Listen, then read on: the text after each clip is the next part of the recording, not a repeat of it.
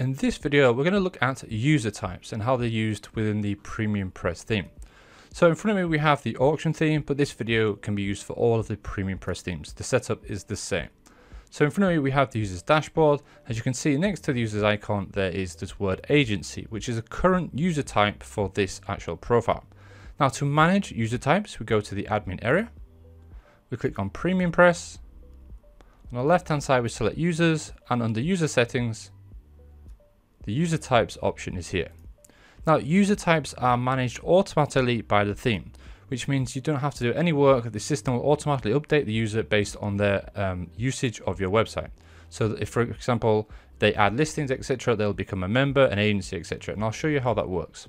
If we start with the very basics, a user type can be managed by the admin by clicking on the user, scrolling down, and anytime you can change a user type for a user by setting it here, and this will overwrite the default.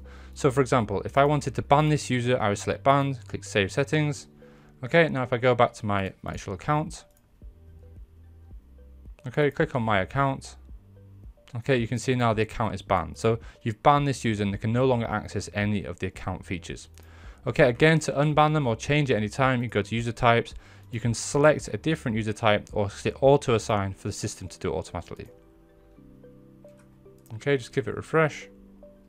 Okay, and the user is back to the place they were before. Now let's go back to user types. So users, user settings, okay, and the user types. Now here we have 5 user types, and this is really all you need, but let me just explain. First, obviously we have banned user, which is obviously explained. It gives you the option to ban and prevent users from accessing the dashboard. A visitor is somebody that has not registered on your website. So this is somebody that's just come to your website and has not yet registered. And there are options here which I'll show you in a minute. A guest is somebody that has registered but added no content to your website. So for example, I've just created a profile, but I haven't actually added any listings or purchased anything from your website, and they're called guests, the guests to your website. Now, a member is somebody who has actually purchased products or added listings to your website. And in this case, they've added just a single listing. So we call them members. And finally, an agency that is somebody that's submitted multiple items to your website. So basically, you've got somebody that hasn't joined your website, which is a visitor, someone that's joined but not added any content is a guest, someone that's joined, added content but only one item, that's a member, and someone that's added lots of content is an agency. So within these user types, you can manage different access options to your website. So let's look at the very basic option, a visitor. So this is somebody that has not yet registered. So here we have additional options to set what they can actually do. So let me show you how that works. Here we have this option called can create ads. Okay, and if I go to this website, in the case we're using the auction theme, so when it says can create ads, we're telling the system, can someone that has not yet joined the website create a new ad on your website? So if I wanted visitors to be able to create new auctions, in this case on the auction website, then I would turn this on, and that way they can. If I turn this off, for example, save the settings, okay, let's just open a new window, just try it out, or if I log out, so I'll be a guest. Okay, if I click on add auction, it's going to ask me to sign in because it's not going to let me to add a new item. So let's go back to the admin. Let's try this again. Okay, users, user settings, user types, go back to visitors. This time let's turn it on. Okay, save the settings. Okay, let's log out of the admin. Okay, and this time I'm going to click on add auction. And now it's going to let me add a new listing. Now this might work for different things. For example, if you are running the escorts theme and you want users to be able to create an escort or a new escort profile as part of the initial registration, then turn this on. Again, with the auction, a visitor can now come to your website and create an auction as part of the registration process. So as you can see on the final part of the registration process, because they are not yet a member, they can create a new account at the same time. So it just makes the whole flow of creating an account and adding content a lot quicker. Now, obviously they can still register the usual way. So they can still sign up here if they wanted to, but then they would then have to sign up, log in, and then create an auction. Whereas this case, it just makes the whole process much quicker. Okay, so let's go back to the admin and look at the other options.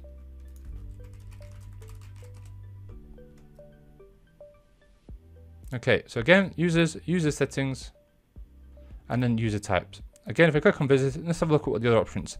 Now, multiple options, it can be ignored because obviously once they've created an account, they can add options anyway.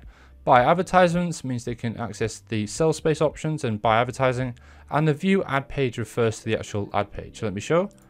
If we go to the website.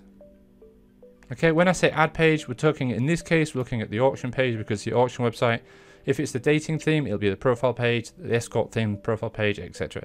So if you wanted to stop people accessing, say, for example, this page, the dating page, the escort theme, the auction page, whatever you want to call it, okay, we would turn this view ad page off.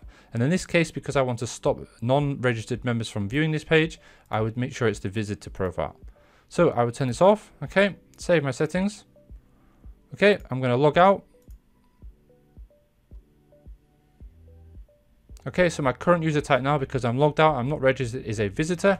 So again, if I click on actual auction page, again, I'm forced to log in and actually prompted to register and sign up. So basically you use the user types to limit the user's access to your website. So let's log back in and have another look. Okay, so users, user settings, again, user types. So let's have a look at some of the other options. Again, it's very self-explanatory. A banned user is obviously someone that cannot access the user features. A visitor is someone who has not registered.